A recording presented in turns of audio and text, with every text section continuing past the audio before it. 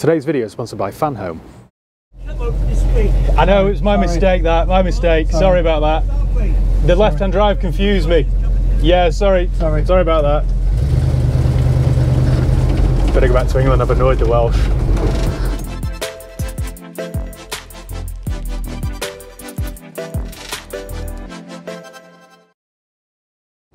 Alright guys, how's it going? Welcome back. Well, today's video sponsor, Fan Home, has got me thinking about how some of the most iconic cars, some of my favourite cars of all time, have all come from TV shows and film. Often a car's immortalised in film. Straight away I'm thinking of, well actually there are too many to mention, James Bond and his Aston Martins, and Lotus and BMW. The Fast and the Furious franchise, the yellow P38 Range Rover featuring layer cake. The list goes on and on and on. So today I'm visiting a company called Car Chase Heroes who specialise in track days, and they also rent out cars to the TV and film industry. I'm like a kid in a sweet shop here because there are dozens of cars from all eras. Fast, loud, rare. What it means is for a small amount of money you can drive something that you might have only seen on a poster or on the big screen. This is one of the few ways that you can actually drive around in one of your favourite cars from TV or film. Excuse the noise guys, but today's one of their workshop days where they check over the cars and make sure they're all safe before the next track day event. Car Chase Heroes have given us exclusive access to the workshop, so this isn't open to the public, this isn't a museum, so you will have to excuse the dust. It's a proper working business. Let's go and have a look around.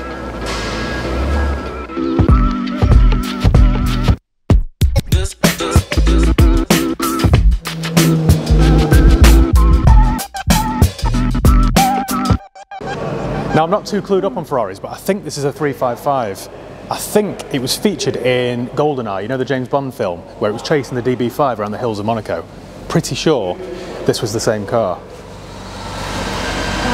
Actually no, sorry, this is a 348. Like I said, I'm not that clued up on Ferraris, so it looks very similar to 355. I'm assuming the 355 came later. One thing I always loved about this was the stainless steel gated manual gearbox.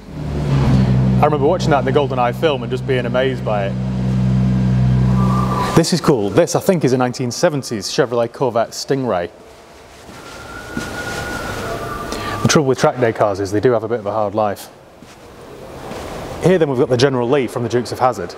So this is a 1969 Dodge Charger. I'm surprised actually it still features the Confederate flag. It's really cool like this. It's hard to think of an era when you could just buy this from the showroom. It's enormous. This one's also interesting because it's been signed by the cast and crew members and then they've laminated over it. So you've got signatures there from the stunt team, from Daisy Duke. Also you've got a signature here from John Schneider. That's cool. This sort of thing doesn't really excite me too much, to be honest, but this is a Lamborghini Huracan, which is the replacement for the Lamborghini Gallardo. I think it used a 5.2 litre V10. I always quite like them from the back though. I like the louvered back window, if you can call it a window. It was very much a nod to the Lamborghinis of the 80s. In a unit full of supercars, I shouldn't really be getting excited about this, but you never see these anymore. That is an E34 BMW. I love the twin headlamps. Yeah, it's a 525 as well. It has seen better days, that, unfortunately. I just love that era of BM. My dad had one. Oh look, there's a Toyota Supra. Same one was driven by Paul Walker in the first, I think, the first Fast and the Furious. The best thing about the Supra, in my opinion, is its engine. It's probably one of the best engines ever made. It's a twin turbocharged 3 litre. While we're on the subject of Fast and the Furious, let me show you what's outside waiting. Wait till you see this. This is what I was most excited to show you. This is probably the most famous car from the Fast and the Furious franchise. It's this 1970 Dodge Charger RT, and this actual car was actually used by Universal when they were doing promo for the film. And that brings us on neatly to today's video sponsor. Today's video is sponsored by Fan Home. Fan Home offer a wide variety of model items on a subscription basis. Today they've kindly given us the full Fast and the Furious collection, especially for today's video. And I must say the quality of them is really good. They're all hand painted, they have rubber tyres, they're all fully licensed models and they all have a highly detailed interior and rotating wheels. The models look amazing. Fan Home have done a really good job of recreating these cars at this scale and they just look really good on display. I've got loads of them around the office. When I was decorating the office, I tried to find several models of cars that I actually owned, like Range Rovers, Mercedes SLs and AMG GTs. So it's nice to add to the collection with some of these from the Fast and the Furious franchise. Head to the website, you simply choose your collection or build-up model and then subscribe. Every month you receive the exclusive products and magazine with inspiring content. In your first package you'll receive 2 issues, assembly stages and magazines. Your second package will contain 4 issues and thereafter each package will contain 5 issues. All subscribers will receive amazing gifts during the subscription, such as a 1:43 scale Dodge Charger off-road model, exclusive t-shirts, a mug and 3 posters. So if you're interested, check out their website, fanhome.com, and use my promo code AUTOSFAST, or simply click the link below in the video description. Thank you Fanhome for sponsoring today's video. Oh, look at this! This is a Peugeot 205 GTI, the 1.9 version. They also did a 1.6. My form tutor at school had one of these. I'm not into hot hatches, but I love the 205 GTI. Really cool car, that. That there is a Ferrari of some description. I think a 360 or a 430, they look very similar. I think a 360 there. Over here then, I assume this is a replica, but it's a Ford GT40 in the Le Mans colours. I assume this is a replica car. I'm not sure exactly what it's based on, although it does have the same door handle as on my drawer in my kitchen. But the GT40 was legendary. It won Le Mans time after time. There are so many cars here, I could be here for days talking about them all, so I will have to skip some, I think. I can't remember the last time I saw a TVR. This is a TVR Tamora, and I think they all used an old Rover V8, either a 4 litre or a 4.5. Some were bored out to the 4.5. And something that's quite cool is they don't have an exterior door handle. It's under the mirror.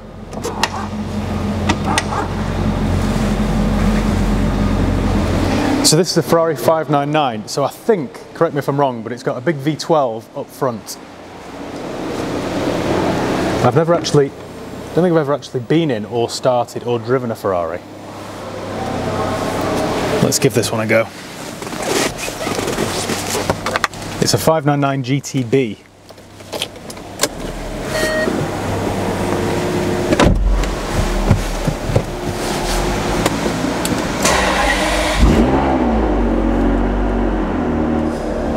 How good does that sound? I want one. They are cool, aren't they? Something like this 599 GTB is a proper Grand Tourer. That's what it was made for. So it isn't a stripped out hardcore race car like a lot of Ferraris are. So it's actually way more luxurious than I was expecting. Everything's wrapped in nice soft leather. Really nice car actually. I could get used to this. So there we've got a Lamborghini Gallardo Spider, an Audi R8. They're both early examples, I imagine 2006, that sort of era. A Ford Mustang there. And this is an Aston Martin Vantage. Now when they first came out, I wasn't a big fan. I thought it looked like a Japanese design. I thought it looked like a Mazda or something. But they've grown on me. And I actually think it's a really accomplished design. It actually uses the same engine as my Mercedes AMG GT. It's a 4 litre twin turbo. I think they also did a V12 as well, but the V8 is the same as my Merc. And inside, all the infotainment systems are exactly the same as my Merc as well. So you've got the same rotary dial down there. I'm not a huge fan of this particular rear spoiler, to be honest, but the rear styling in general, I do love.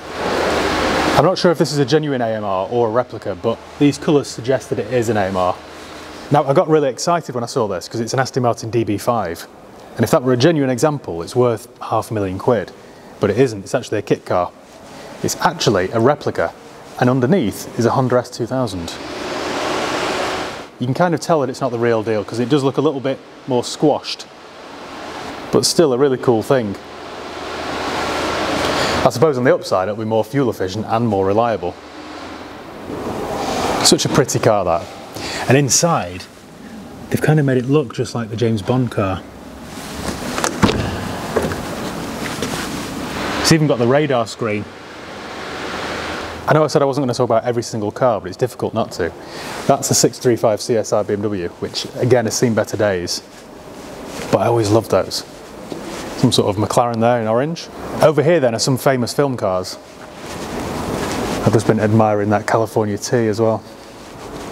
I do like those. So over here we've got the Batmobile.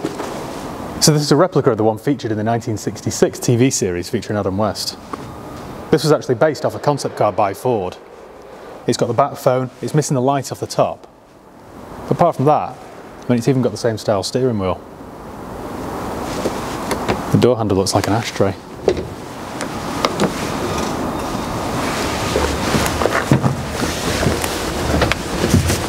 Oh yes. It's quite cool, this actually, in a funny sort of way. Bat ram.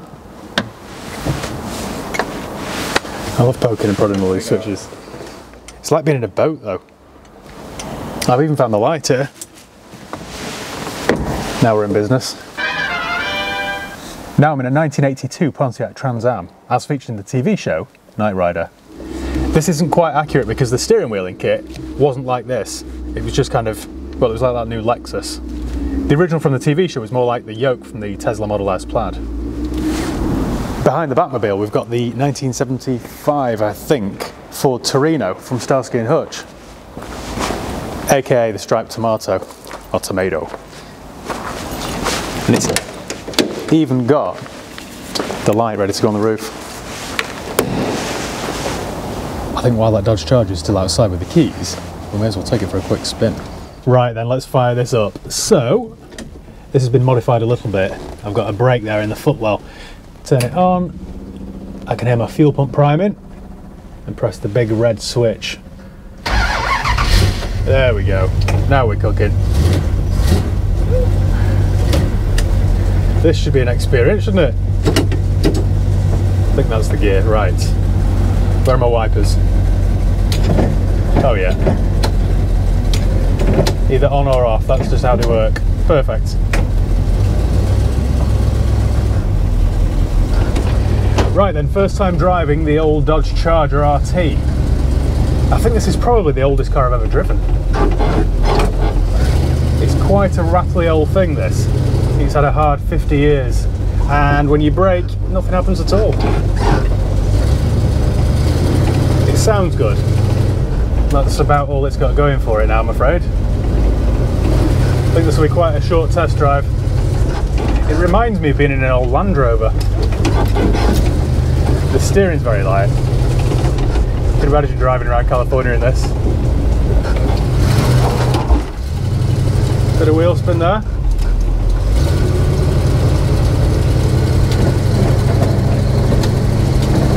This is one of the worst things I've ever driven. Turn my indicators off, there's no self-cancel there. Driving something like this makes you realise how far cars have come. It's the next right after this, isn't it? You do have to brake well in advance.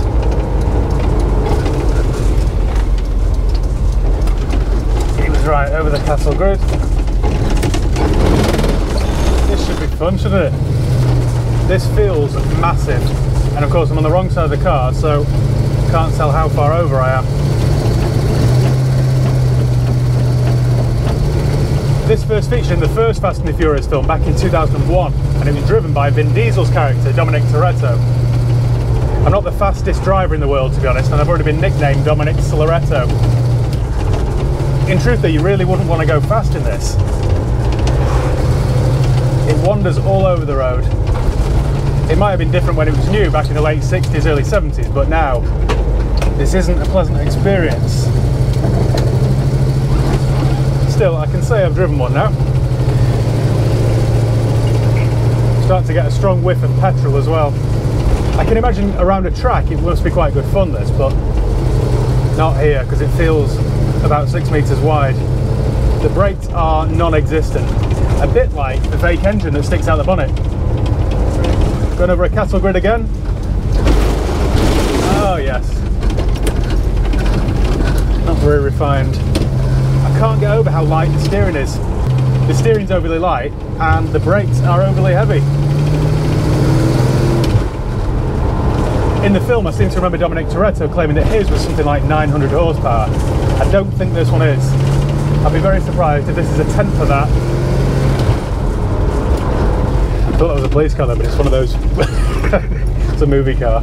I seem to remember in the film he's got a line something like, I live my life 1/4 mile at a time. He might have a point actually, because 1/4 mile in this car is plenty. Right, well I think that's quite enough of that. I've had my fill of driving the old 1970 Dodge Charger. I'm going to head back now to the Car Chase Heroes workshop and get back in my nice modern car. But as terrifying as this experience has been, I've got to say a big thank you to the Car Chase Heroes for allowing me access. And a big thank you to FanHome for sponsoring today's video. And of course, a big thank you to you guys for watching. Thank you for watching. I'll see you next time. Yeah? Yeah, I do. Is that you like, oh, I'm going to speed up? Yeah, exactly. That was just for dramatic effect.